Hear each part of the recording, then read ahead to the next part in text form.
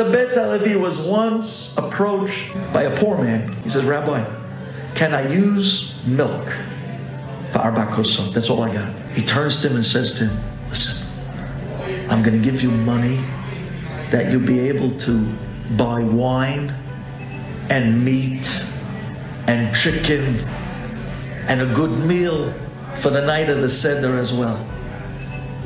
1 second. He only asked the Bet HaLevi if he could use milk for arba kosot. Where did he get everything else? But the Bet HaLevi was a kluger. He was brilliant.